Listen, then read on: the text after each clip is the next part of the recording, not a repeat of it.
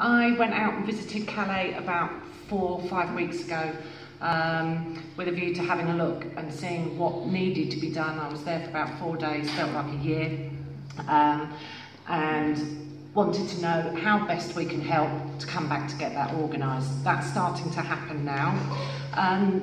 As has been described, there's been a fantastic mobilisation across the country and donations have been coming in thick and fast. The donation point is now closed, I'm afraid, we're full.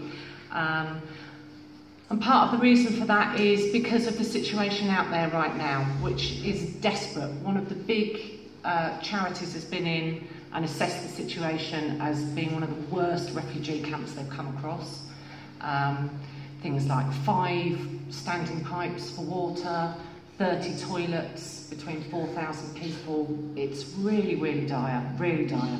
So what we're needing at the moment is your money. Please have a look at that behind. I've posted up. If you could, just spare a little cash. That's literally going to be going out with us. What I'm doing is I've organised accommodation for 100 volunteers starting from around now and throughout October. The end of this weekend, we're doing a big clean operation. The waste management situation out there is terrible. Rotting potatoes lying around all over the place, where a misguided donation of 10 tonne was delivered all at once. They haven't got the means to be able to cook them, so now there's piles of rotting potatoes everywhere, clothes, piles of bras, piles of stilettos, but it's okay because they burn all right. So yeah, it's pretty dire. If you can imagine the situation, we've got about 500 people organising collections in this country. We've got about 50 on the ground out there that are sorting them in the donation facilities that they've got, and about 10 handing them out.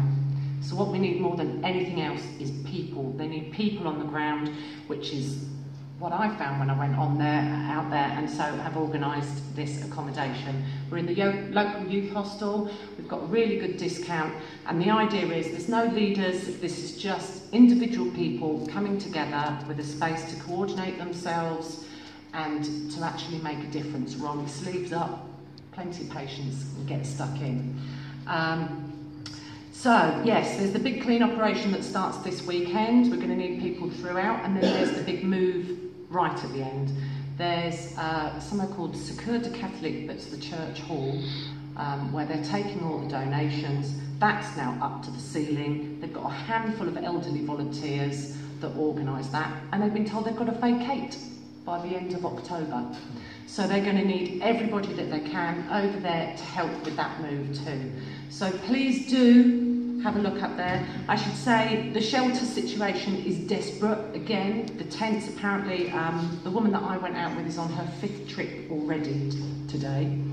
And the tents are now overlapping. They're seriously flooded out again. Every time a tent gets flooded, everything in it needs to be changed.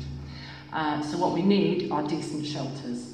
It costs about £70 for a wooden structure that's coated with sheet plastic, the materials, and to pay one of the people who lives on site to build it, which means that person will eat 3 meals, hot meals that day, instead of the one that they're lucky they might get after they've queued for 6 hours every day. It's really, really desperate.